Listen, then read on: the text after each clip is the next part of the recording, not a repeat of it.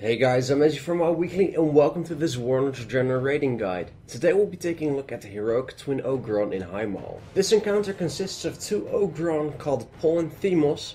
To make things easy, Themos is the one with the two swords. These guys have a rather annoying mechanic to deal with because they are an angry lot.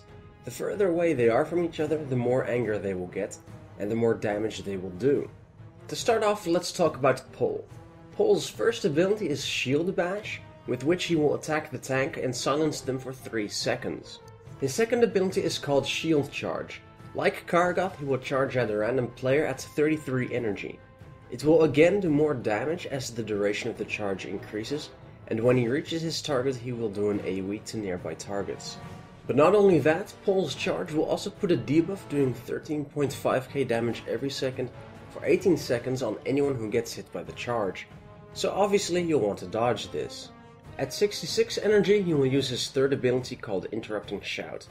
It deals 65k damage to everyone in the raid and it will interrupt you for 6 seconds if you get hit by it while you're casting. So if he casts it, stop casting so you don't get silenced. His final ability is called Pulverize and he uses it at 100 energy.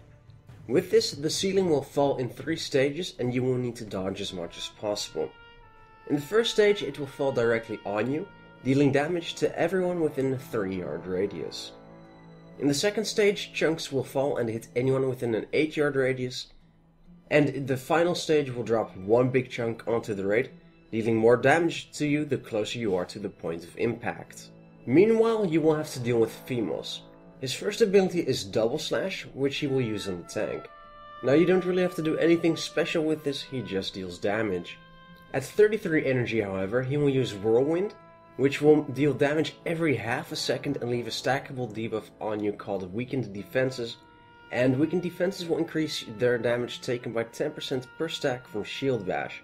So this means that you have to make sure to move Themos away from the raid so that the other tank does not get this debuff. At 66 energy, Themos will use Enfeebling Roar. This will increase the damage taken by all who get hit by it in a 20-yard radius. You'll want to have as many people to get hit by it as possible to reduce the damage taken and the duration of the debuff.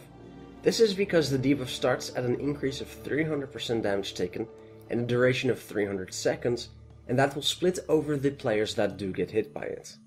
And then finally, at 100 energy, he will use Quake.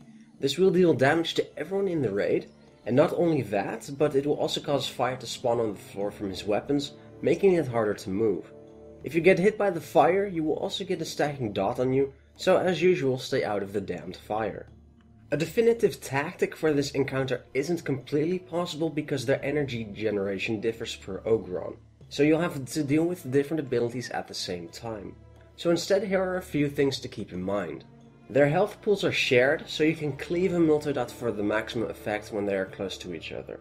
The further away from each other they are, the more damage they will do, so you want to keep Themos on top of Pol, except for when Themos is going to do his Whirlwind. Be sure to move in for Enfeebling Roar. If Pol casts Shield Charge, move away from the direction he's facing so you won't get hit. And lastly, move away from the fire, the cave-ins, and stop your casts when Pol uses Interrupting Shout. Oh, and one more thing to note. Right before the second Enfeebling Roar, for which you will need to be close to Themos, the next Pulverize will be cast. Now because of this, you do not want to be stacked on top of each other due to the 3-yard AoE damage. Instead, keep a light spread around Themos to take the first Pulverize hit, then take the Enfeebling Roar hit, and then go back in your normal ranged positions to deal with the rest of Pulverize. This fight will definitely test your abilities to be able to handle different abilities at different times. If you liked this rating guide, please comment, subscribe and click on the like button.